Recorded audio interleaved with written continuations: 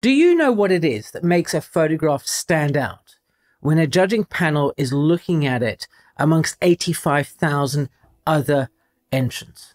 How's it? This is the question we're going to be trying to answer today by looking at the shortlist of the Hasselblad Masters Awards entrants for 2023. The standard of entry in this competition is massively high. You see that when you look at the photographs, which is exactly what we are going to do right now. We're going to jump over onto the computer and check out the finalists and cast some votes, because yes, we, the viewing public, we get a chance to vote for our favorites. You can imagine the prestige that comes with being awarded a title of a Hasselblad Master. So the competition is fierce.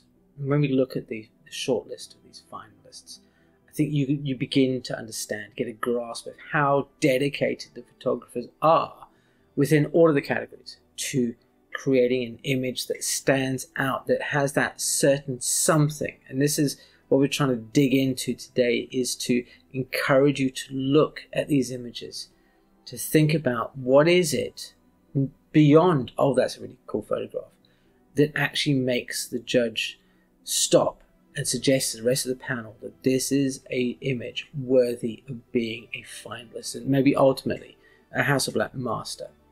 So here we are on the Hasselblad Masters website. It's hasselblad.com, and the winners of the Hasselblad Masters Awards will get an X2D 100C, along with I think it's like a bursary to create some sort of creative project. And so that's, you know, the incentive itself. But anyway, you getting that title would be amazing.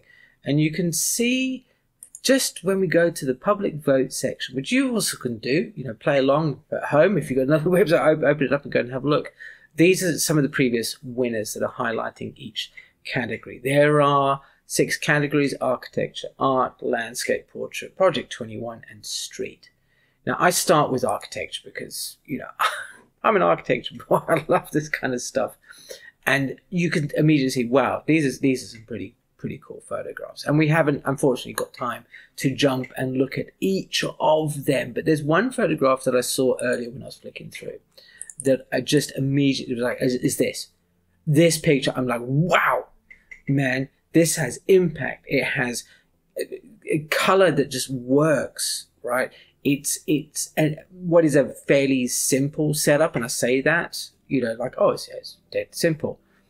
But it's difficult to see, and I think it's even harder to put into practice like this. It takes a bit of a vision, and that's kind of something I believe that we start to see through all of these photographs, that's what the judging panel are picking up on. What is it that you think that, you know, the judging panel here, when we look at something like this, it's very reminiscent of Pete Turner's work.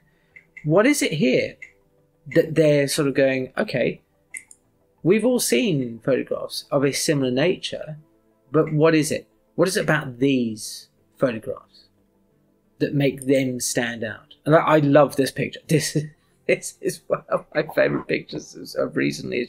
It's gorgeous.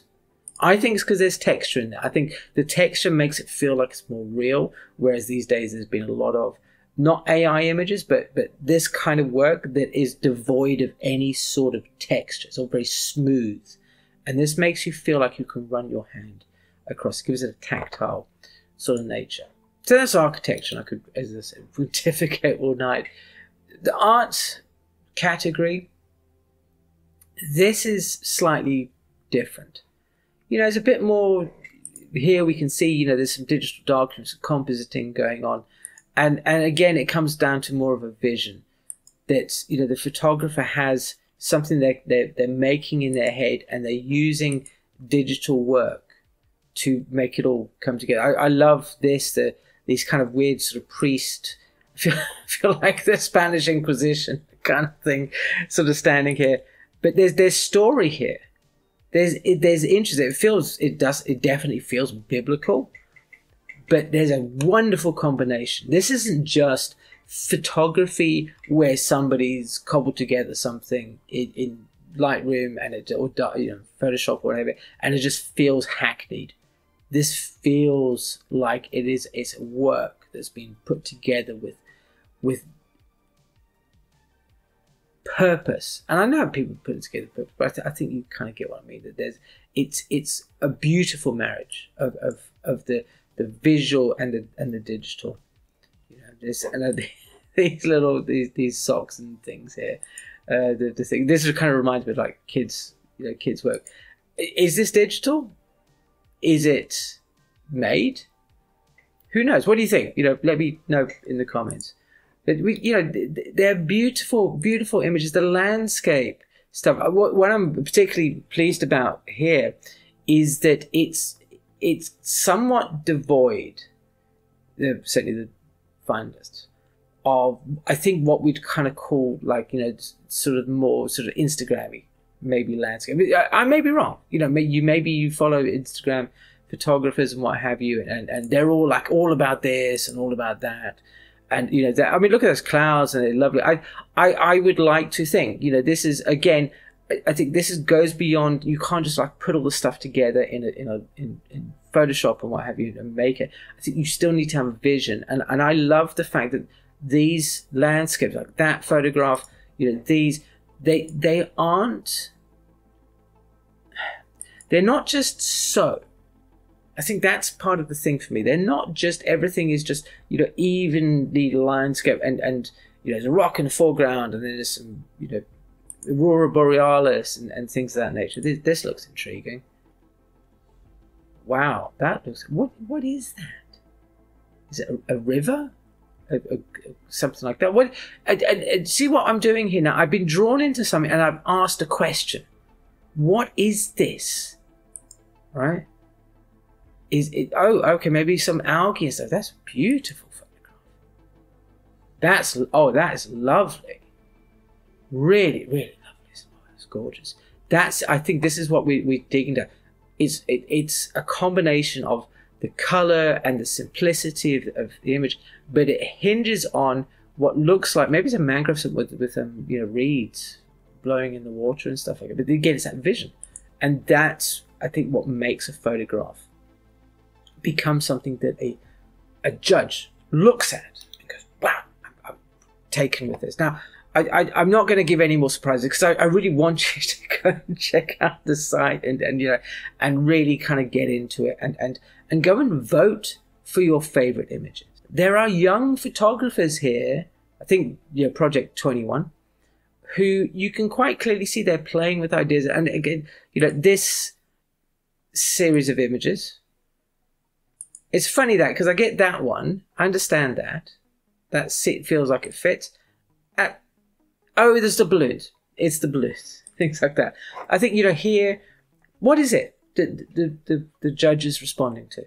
The judging panel have looked at this and gone, okay, why does this deserve to be in there and maybe something else does? I've got my own ideas. I think maybe it's concept.